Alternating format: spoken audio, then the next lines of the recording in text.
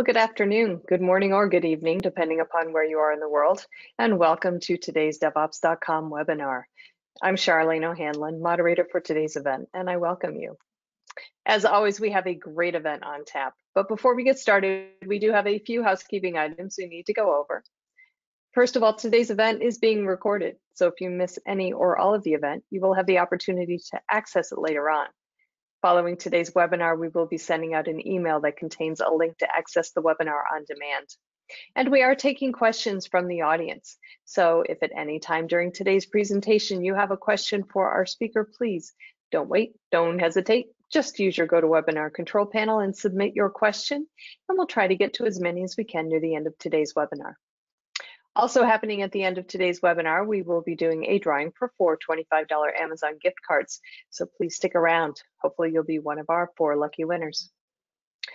All right, with that, let's go ahead and kick off today's webinar, which is how to build a healthy on-call culture. Our speaker today is Serhat Khan, who is a technical evangelist at Atlassian. Serhat, thank you so much for joining me today. Pleasure to have you here. Thank you for having me. It's great to be here. All right, well, I know you've got a great event, great presentation on tap. I'm going to take myself off camera, put myself on mute, and let you get right to it. All right, thank you. So we just had a great AWS re:Invent keynote, so I was just watching that. It was exciting.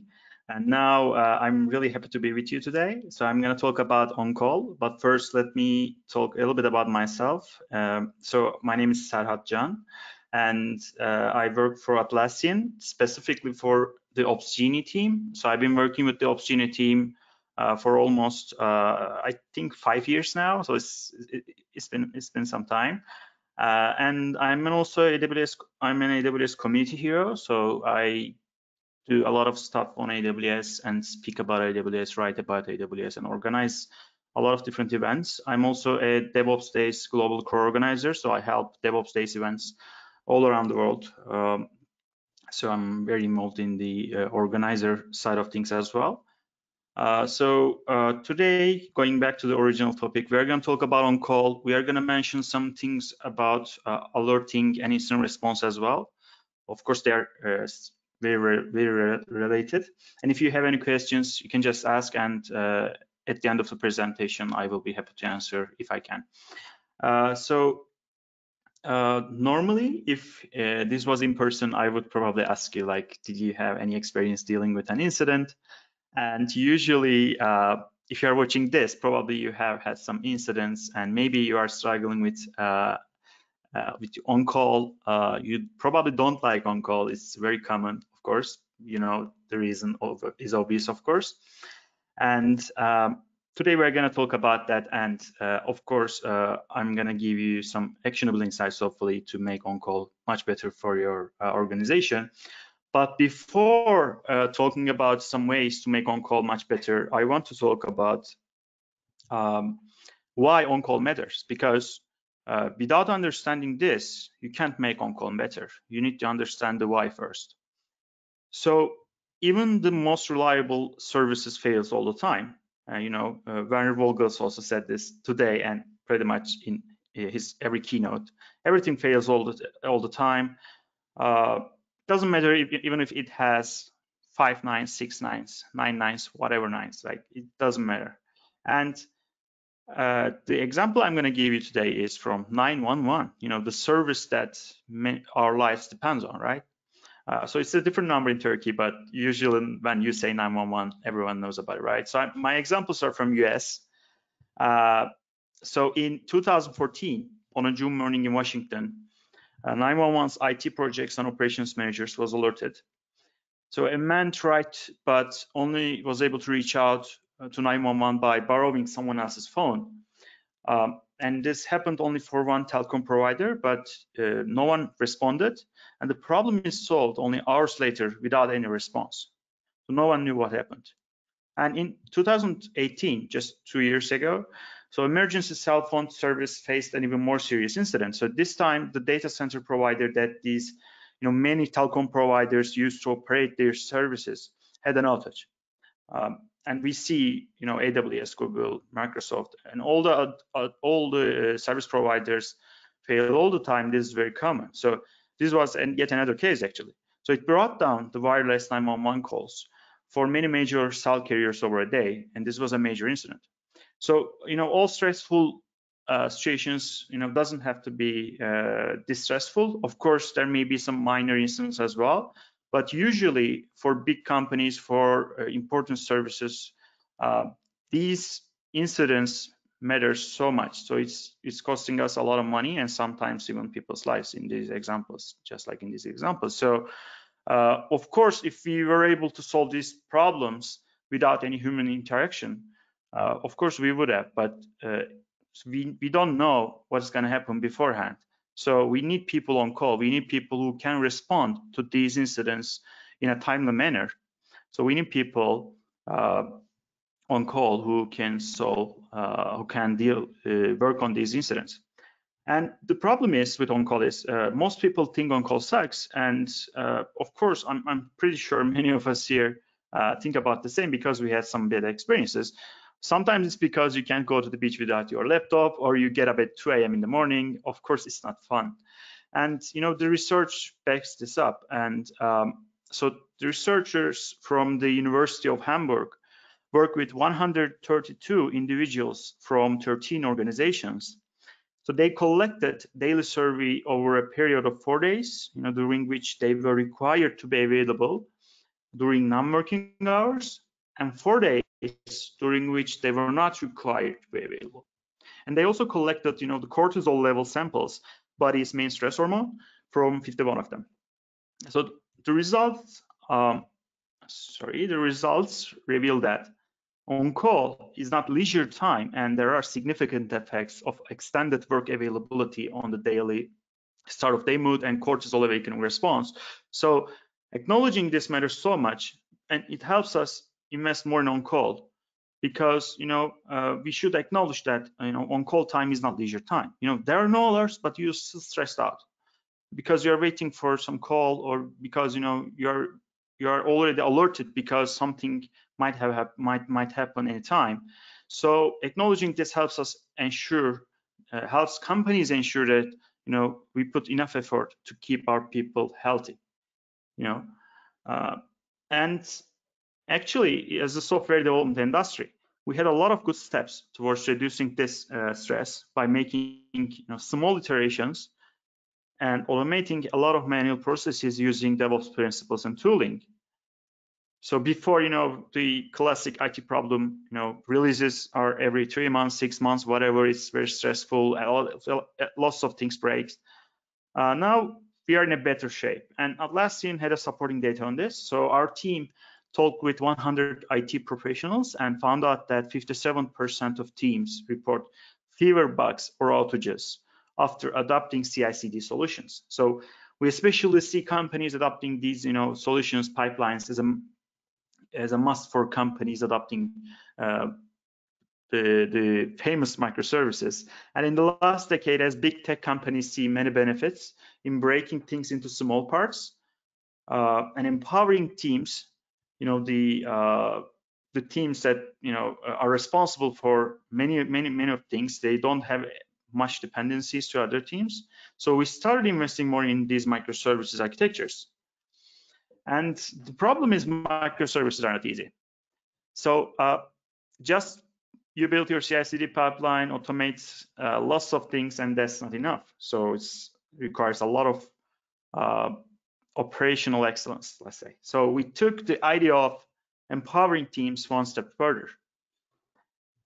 So I mentioned vulnerabilities at the beginning of my presentation, and here it goes again. The mentality, you build it, you run it, change our industry. So this mentality matters so much to me. I think today, DevOps empowers, both developers to do more ops and ops people to do more dev stuff.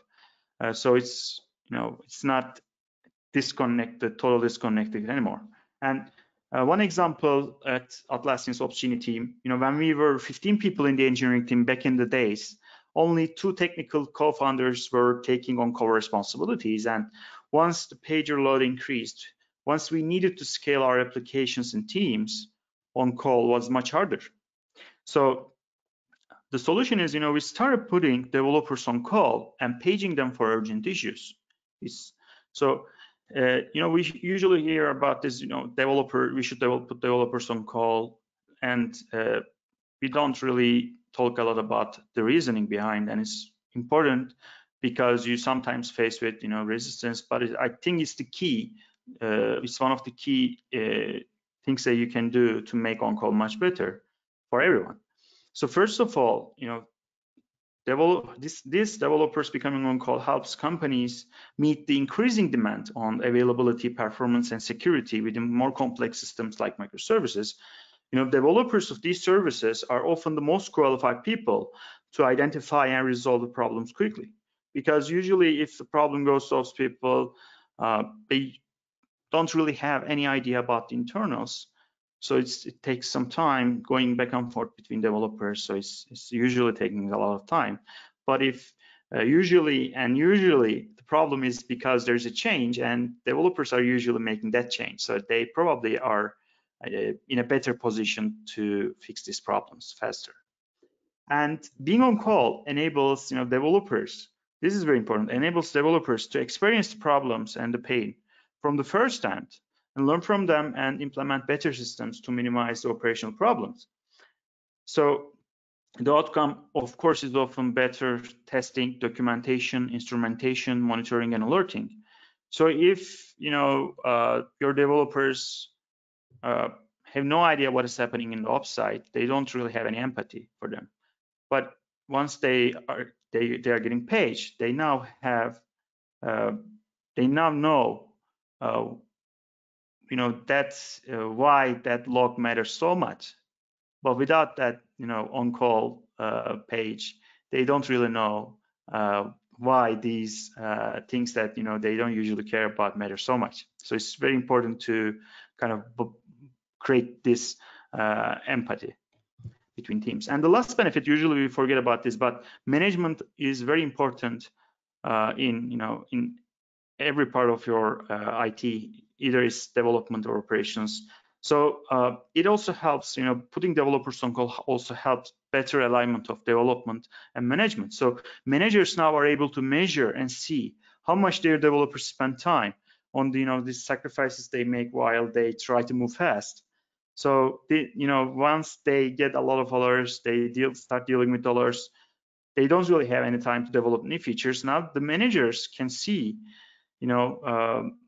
the effort and give clear reasons to prioritize work related to reliability. They usually see this reliability work as part of operations people's jobs, but that doesn't really work to help align a better DevOps culture.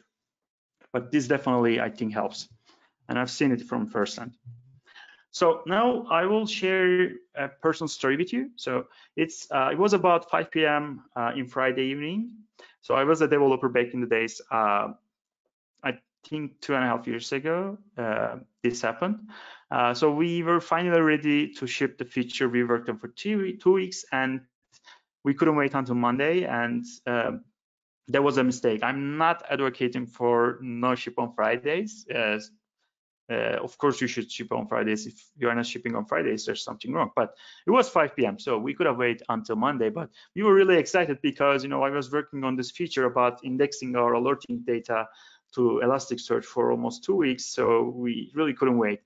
So for those who don't know Opsgenie, so I was a developer back in the days. Opsgenie is an on-call and incident response management solution. So alerting data, we receive a lot of alerting data from other tools, and the alerting page is our main page, so it's really important. So the feature we worked on was about how we index that alerting data to Elasticsearch. So after a lot of testing, we shipped it, and everything was fine, really. But after checking out production for about 10 minutes, we were finally ready to go until it wasn't right. So this is a true story. So first, our customer success team asked if something is wrong. with the alerts page, and and again, alerts page is a big deal because it's our most visited page, it's our main page. So people had some inconsistencies, and they were seeing already acknowledged or closed alerts in the UI.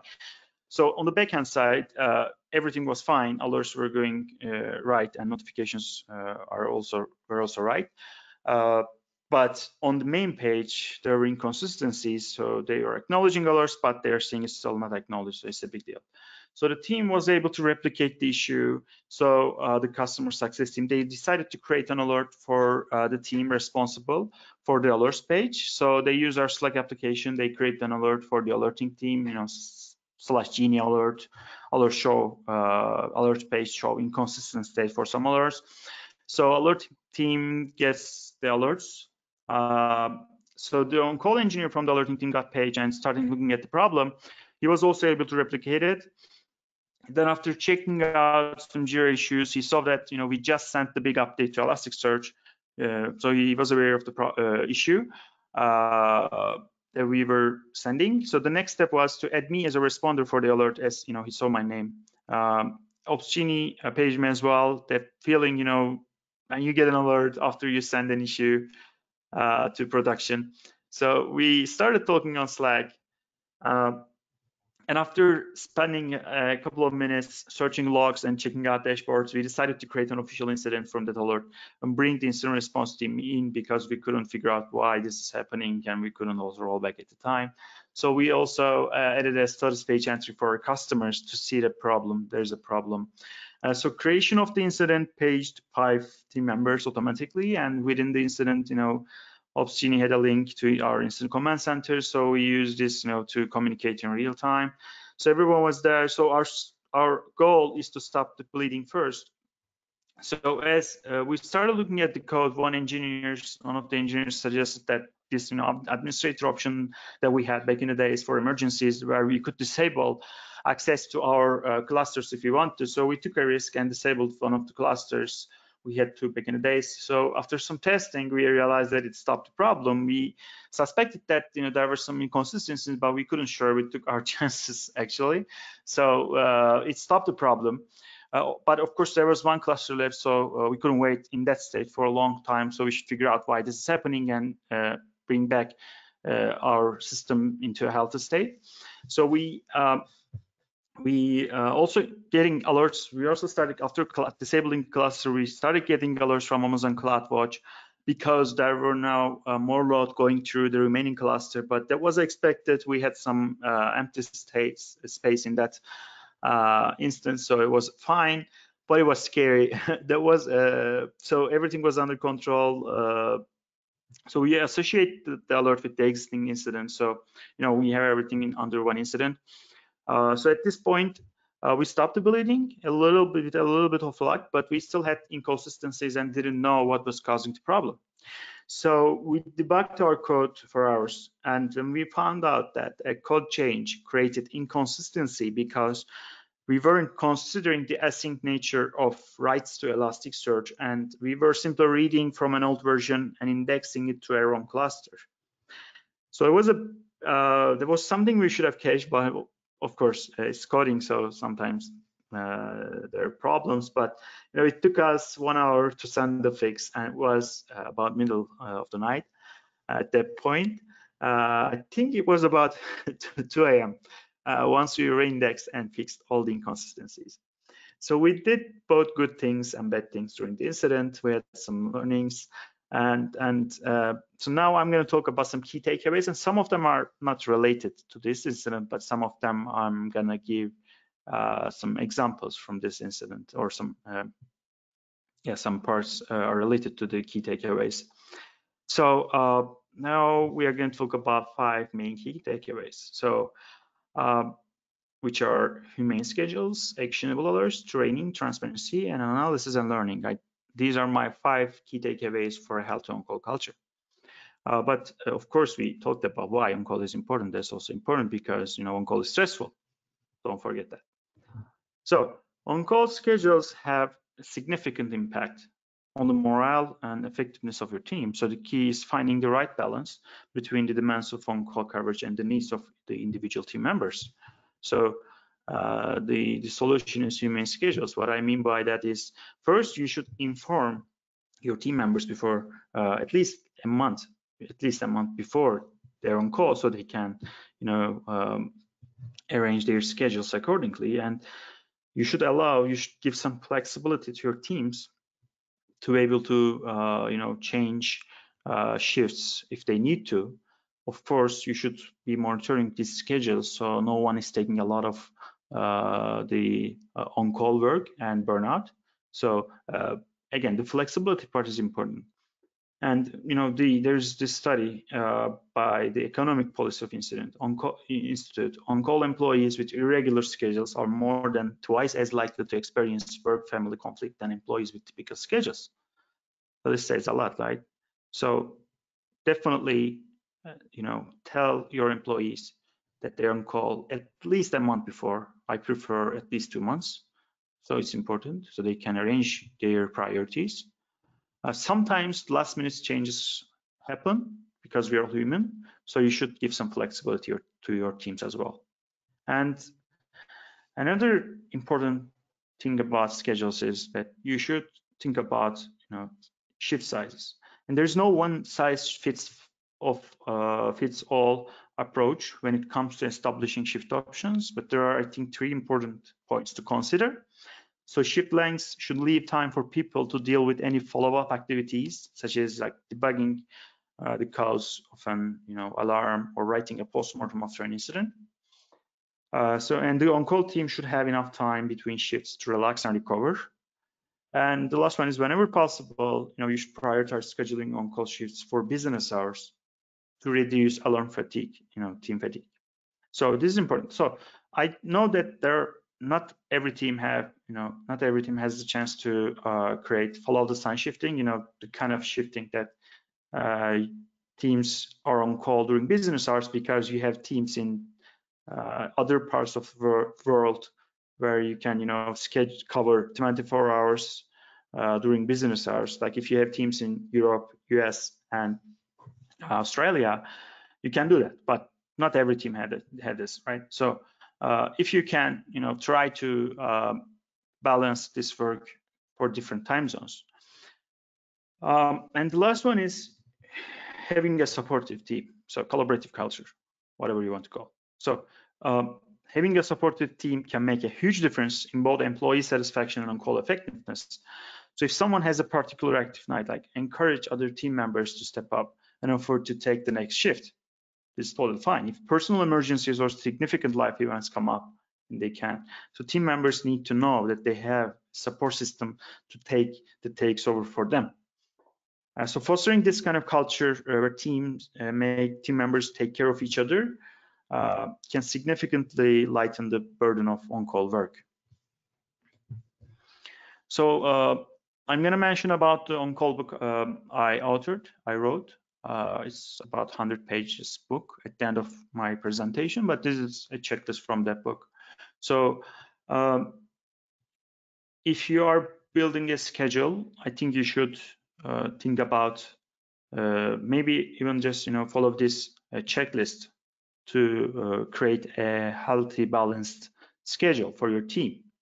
So first, I want to go over them. So first, you should share schedules at least 1 month prior to on-call. We mentioned that.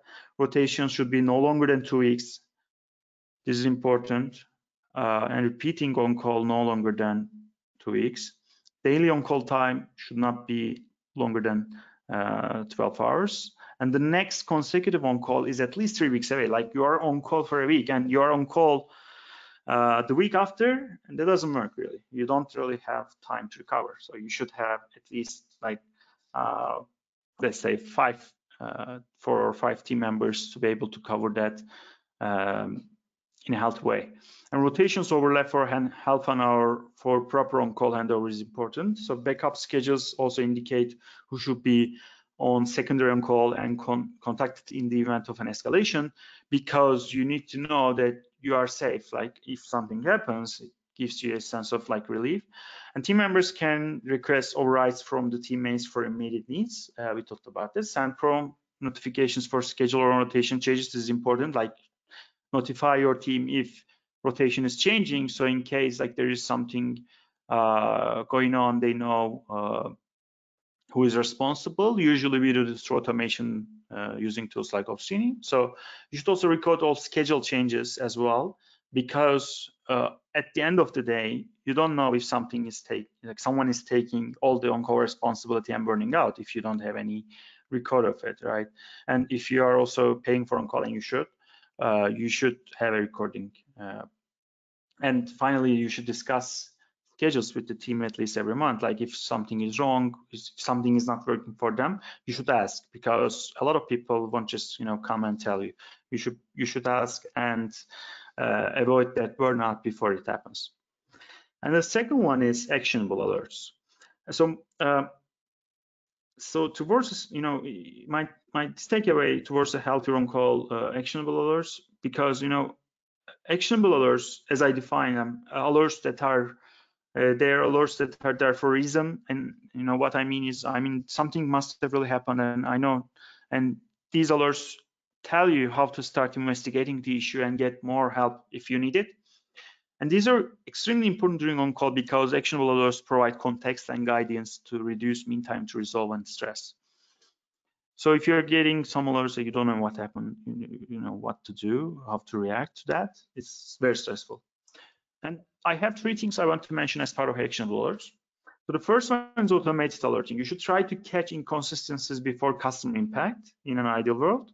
So this was our goal, and this usually is the case. But at the example that I gave you earlier, we couldn't do that. So on the other hand, we were good at giving our customer success team a way to alert on-call engineers about the issue.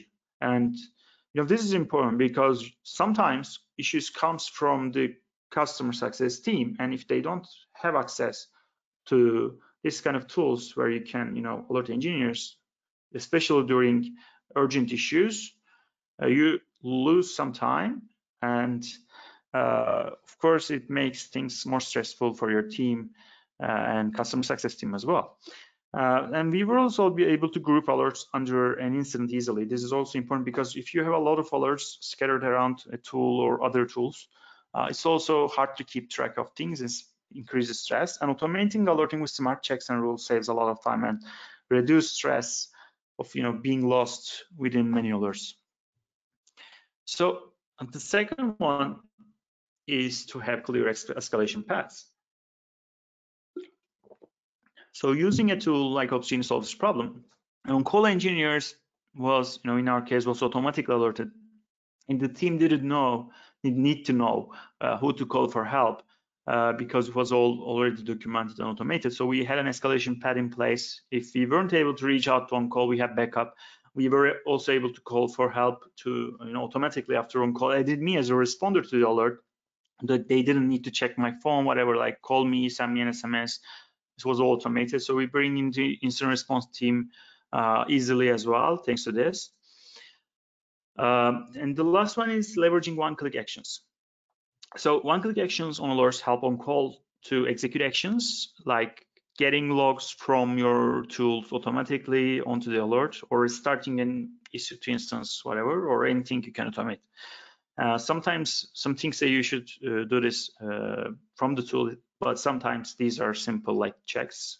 So you should automate whatever you can in these cases, because you don't want to switch between tools during these stressful times. And having these fast actions, definitely common triage and remediation actions makes it easy and fast. So there is also a lot of value in having runbooks that show on call how to start investigating the issue with step-by-step instructions. Usually the problem is they get old, and if no one takes care of these runbooks, sometimes they are useless. So you should review them time to time, and spend some time on them as well, because these are essentially documentations that can get old and people might forget about updating them, especially if you're on call. If you see something wrong on a runbook, you should definitely pay attention and spend some time on that.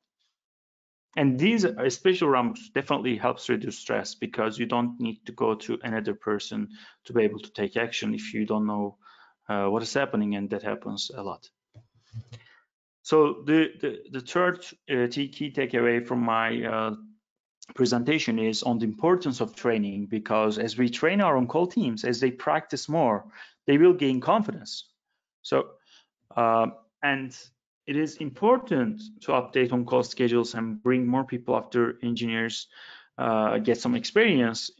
So this ensures that we distribute the on-call load and don't put too much pressure on the same people for a long time. So at Opsgenie, again, an example from Atlassian's Opsgenie, once engineers get some experience, we organize sessions and explain on-call basics and teach them some or diagnostic tools. We also use and recommend techniques like shadowing, which I recommend to everyone. So what is it? So we put an experienced on-call engineer together with a junior one at the same time. So they get the alerts at the same time, they work on them at the same time, basically send hands-on training. So this makes transition as much smoother and less stressful for inexperienced on-call engineers. Definitely recommend it, and can be automated as well with tools. And the other one, Gremlin also is organizing this session. So the game days are also an important part of this. The chaos engineering that you must have heard about. And the reinvent keynote today, Lego was talking about how they use serverless services to innovate faster and create more resilient services. And they said the next step for them is chaos engineering, because they innovate fast and they know that things can break fast as well. And the best way to be able to find out about problems early in the process is to actually simulate the problem on production. So in this case, you don't have to start from production, but my recommendation is you can organize training sessions. Usually we call them game days in our industry. You have a real life like scenario of incident response. So one thing, and you go over them with your team and try to solve the problem and have some pizza at the same time, maybe have fun.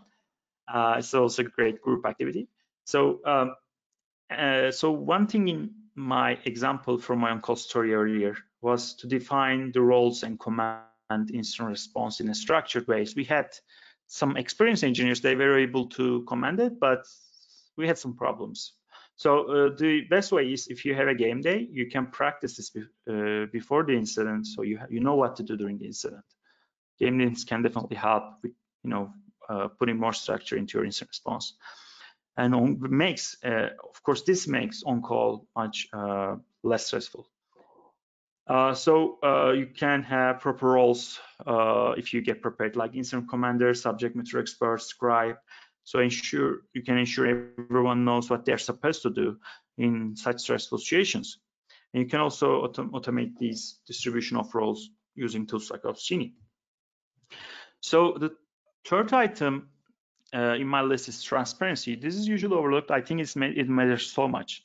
So transparency, you shouldn't think about this just transparency to your clients. Transparency matters for all your stakeholders, and it's critical in many aspects of your business, any business. And I think in our case, essentially, it's a must in our case, and it makes on-call much more main. So to put Atlassian's open company, no bullshit value in practice, we do many things. And we opened our internal ops handbook, and as Atlassian's Opsgenie team, we also have internal documents for our on-call teams.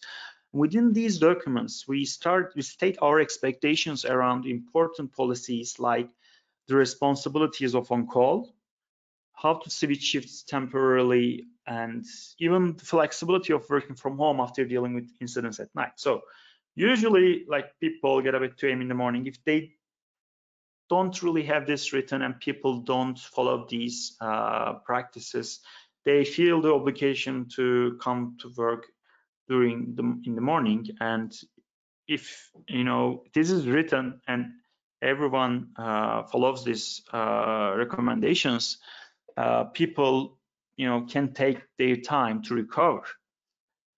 So nowadays we see, and the thing is, specifying these policies help people know what they are expected and what they're not expected. This is very important. Nowadays, we see many companies following similar approaches to transparency, and some companies even did more than sharing their internal docs.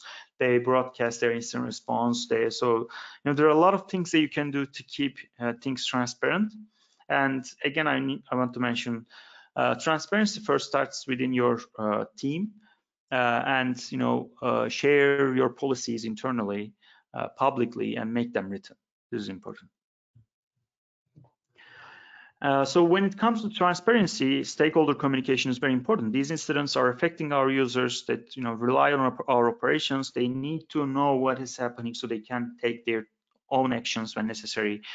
In our case, we were fast to enter our first status page entry, but we could have sent more frequent updates on what happened during the incident, especially with the internal customer success team. So the new we have this internal service status pages for Opsgenie, and they are definitely helpful for our internal stakeholders like our customer success team to have visibility in Opsgenie, so they can see what is happening and be up to date. And of course, you should follow the same for your external customers, and even share some metrics to build trust between your customers and your company. So the final one in my list, definitely not the least important one, of course, the reason we take these incidents and on-call so seriously is because they are great learning opportunities. So you should analyze and continue to learn from these incidents, and we can only get better if we analyze them and continue to learn from them. That's the only way. So so this is why we should record every detail about on-call changes and incident response process. And so in our case, Opsgenie has every log and detail on what happened, including configuration changes and real-time communication logs of incident response. We can use this data to improve on-call by examining things like on the left of my presentation, things like on-call responsiveness of on alerts, on-call times for engineers, teams' performances, and even the health of our services, or things like on-call duration for each rotation, number of notifications. This can help you a lot to make on-call much healthier. So first, collect some data. You can't just estimate these things. So then we should be writing our postmortems as soon as possible after the incident, because once some time passes, people tend to forget about things. So you should write postmortems to describe what happened and how we can avoid having similar problems in the future. And the reason we do these postmortems is because I like this from Andrew Clay Sheffer, my friend. He says you're either building a learning organization or you will be losing to someone who is. So postmortems or post-incident reviews, whatever you want to call them, definitely plays an important role into building such learning culture. So one important key in these documents in these postmortems is that I want to mention is to be blameless. And what I mean by blameless is that you should not name people who are supposedly caused the incident. During stressful situations, it is people's often the first reaction to blame people. But apart from the fact that incidents cannot be avoided in complex systems, and probably the person or the team didn't have enough time to automate those things, it is never people's fault. So naming people creates a lot of problems. Definitely doesn't help with anything at all.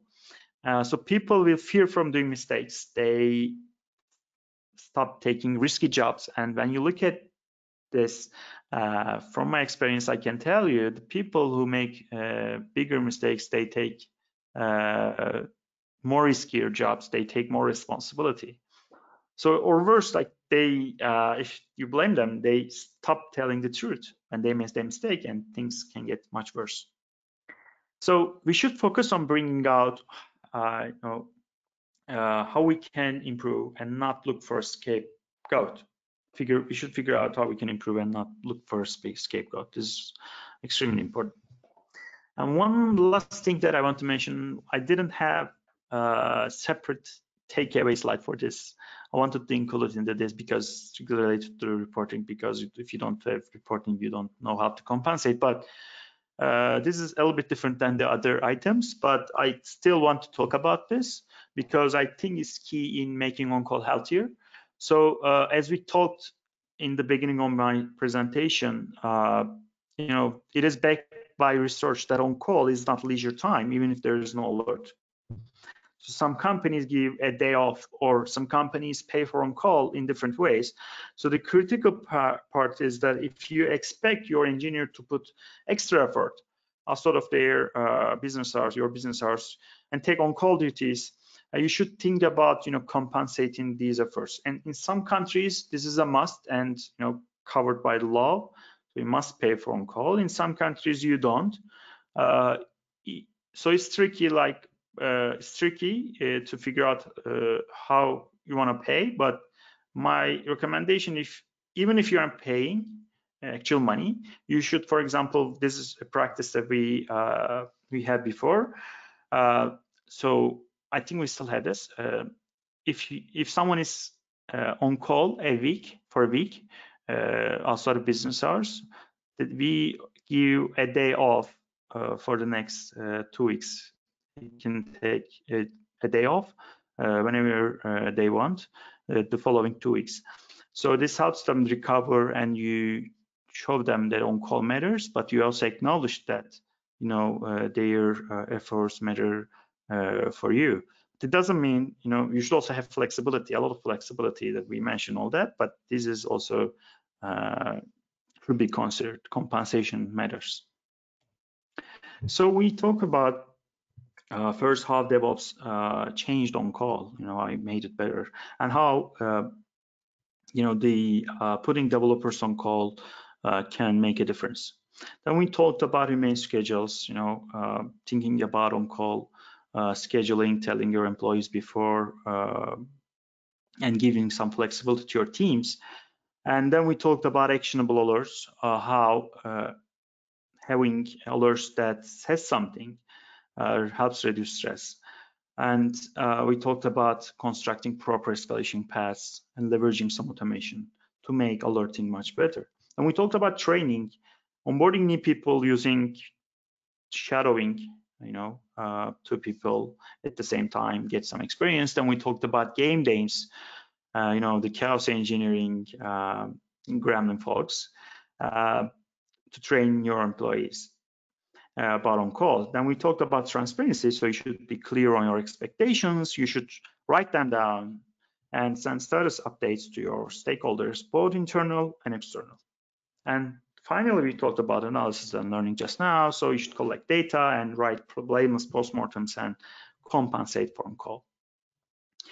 So I spent a lot of time thinking and writing and organizing things around on call, and this is a book I wrote, I think 6 months ago. It's still very up to date. It's about 100 pages. Everything I know, I learned about on call is in this book, so it's free to download. I think you need to give your email address. If you want, you can also download this. It has a lot of details about the things that also I mentioned in this presentation and more. So as I told you before, on call by definition is stressful and can lead to stress and burnout for your people. And applying these 5 principles, 5 practices, will drive good results in making on call happier and healthier for your organization. And the key is we should put our people first, and remember that the less stressful on call is, the healthier your teams are. So they can focus on what really matters, and they can enjoy work and bring the best out of themselves every day. So this is it. Thank you very much. All right. All right, great. We can take some questions. Yes, we have, about 10 minutes for questions. So plenty of time, guys. If you have a question for Serhat, please go ahead and use your GoToWebinar control panel and submit your questions. We'll get to as many as we can. Here is the first one. Let's see, what is the first thing you would automate if there isn't any on-call practice in place? All right, this is a good question. So if you don't really have anything, if you don't have automation, I would start considering building your schedule first. And my recommendation is whatever tool you use, you should automate this. You don't use an Excel sheet, whatever, because if there is a change, it's really hard to track.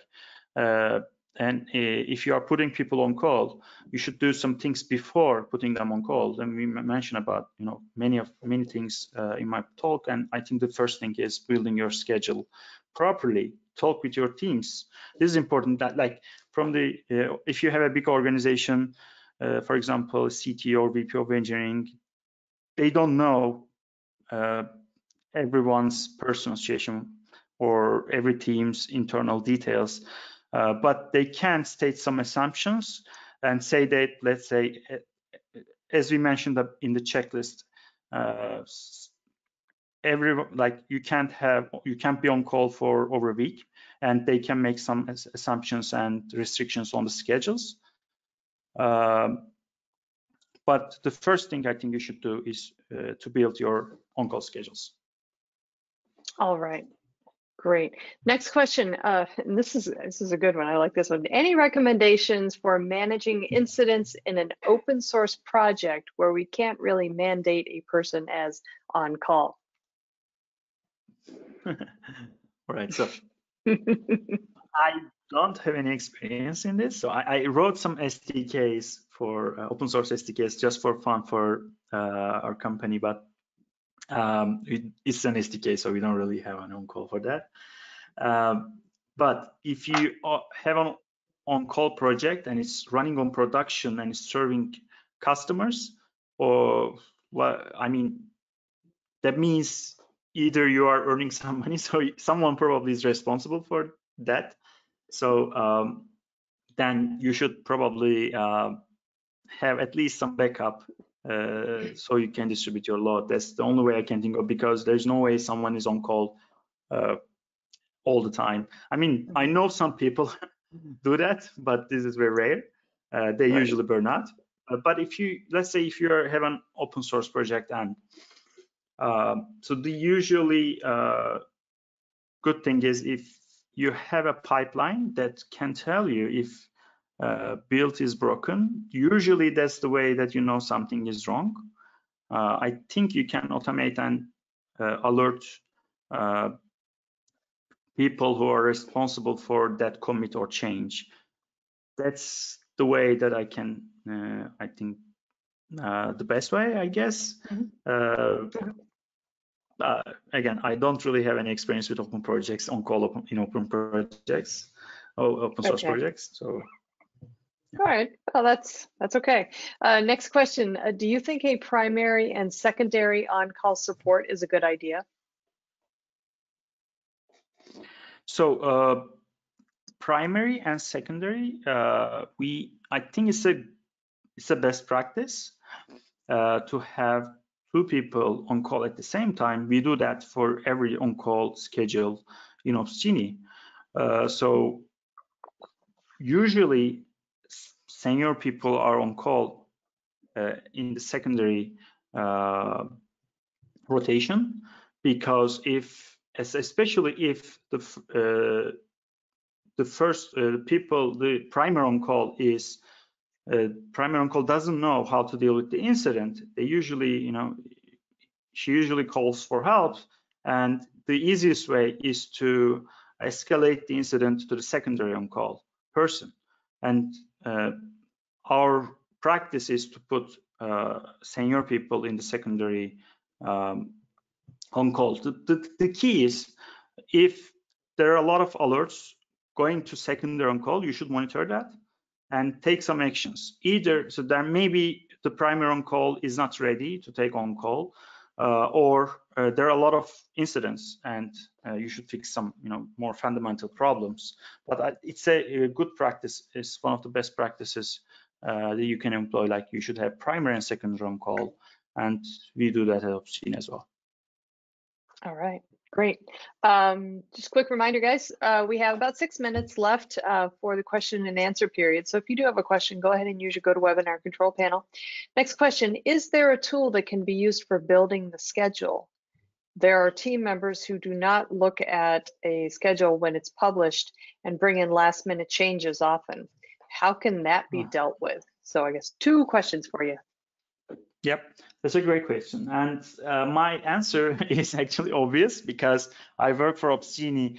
That's one of the features that we have. Like you can share schedules with your teams, they have visibility. And when there is a change, you can send a notification to your team members automatically, send a message to Slack.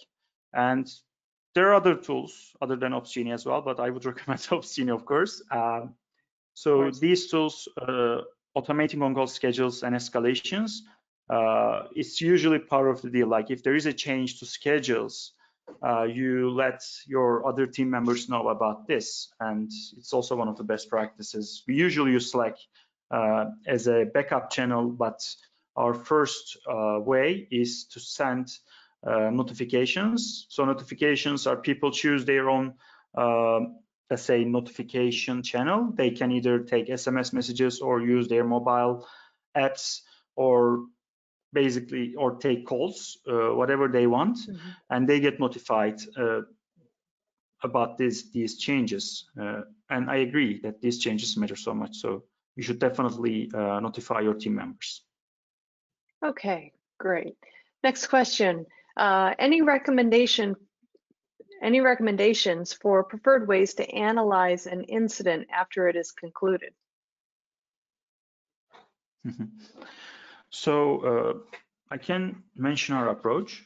So the first thing is, as I mentioned in my talk, you shouldn't wait for a long time before writing your postmortem because you tend to forget about things. And the other one is you should have some data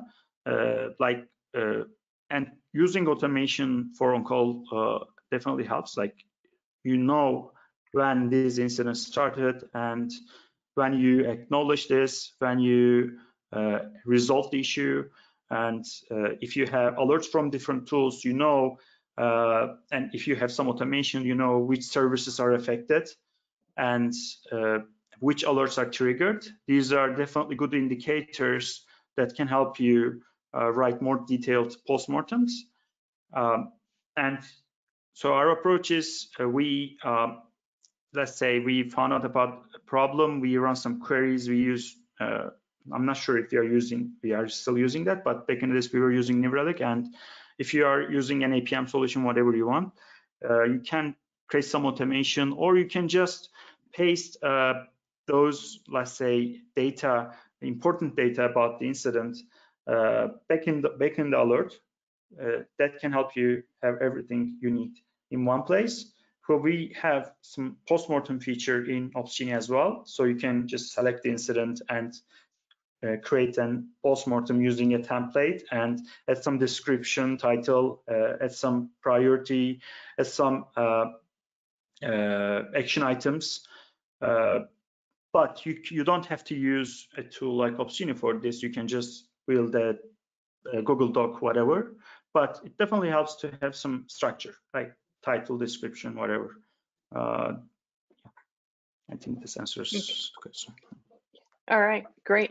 We have time for 1 or 2 more questions here. Let's see. Oh, here's a good one. Should we pay extra money for on-call, and how do we decide how much, if so? All right. So I'm not sure if so I don't know all the details, but I know that so Atlassian is a multinational company. So there are different on-call teams in different parts of the world. We have teams in India, Turkey, Australia, US, and Amsterdam, or other parts of the world as well. So usually countries decide their own policies. There might be some changes between countries either because of the legal or maybe that team has some, say, differences in work contracts, whatever. So there may be some differences, but if you want to pay, and I know that a lot of companies in Europe is paying for on-call, but usually in US they don't pay for on-call, but I know some exceptions as well. So you should definitely not pay for on-call based on alerts, or you may see more alerts. So that's tricky. All right. So Talk about gaming maybe, the system. yes, you make some extra cash, break things because it's chaos engineering. So that's tricky. So what you can do is you can, so by the way, I don't really remember every detail, but I think I thought about this in detail. I had some research and wrote about this in on-call book, so there are some details. But you can, let's say, so one of the good ways is if you have a week of on-call, you pay a certain amount of cash. No matter if there is no incident, you still pay. So that's, I think, a good approach. So you pay for on-call and some extra cash. So I think that's a good way. It doesn't have any related to any release. It's not related to incidents. So I think that's a good way. Again, I mean, in Turkey we do extra day off. That's fine as well. In Australia, I know they pay for on-call, but because there are changes between countries. But even thinking about compensating on-call is good. Yeah. Okay. All right, great. Well, we are about 4 minutes to the top of the hour, so unfortunately that is all the time that we have for the question and answer period. I do want to thank everybody who did submit questions, and if we didn't get to your question, I apologize, but please know that that Serhat and his group will be getting a copy of all of the questions that came through, and I'm sure somebody will be more than happy to follow up with you offline to get your question answered. Also, a quick reminder to the audience that today's event has been recorded. So if you missed any or all of the event, or if you just want to watch it again, you'll have the opportunity to do so. Following the webinar today, we will be sending out an email that contains a link to access the webinar on demand. And the webinar is also going to be living on the DevOps.com website, which is DevOps.com/webinars. Look in the on-demand section, and it should be right there waiting for you. All right, at the top of the hour, I did mention that we'd be doing a drawing for 4 $25 Amazon gift cards. So let us go ahead and do that now. Our first winner today is Eugene C. Congratulations, Eugene. Second winner today is Jared F. Congratulations, Jared. Our third winner today is Vince P. Congratulations, Vince. And final winner today is Julie H. Congratulations, Julie. We'll be following up with all of you offline and get your gift card over to you. If you don't see anything in your inbox from us, please check your spam folder. All right, that is about it. Serhat, thank you so much for such a great presentation today. Lots of great information, and judging from the amount of questions that came in from the audience, I know they got a lot out of it also. So thank you again. I really do appreciate it. And also want to thank the audience for joining me today. This is Charlene O'Hanlon, and I am signing off. Have a great day, everybody, and please stay safe. Have a great day. Thank you.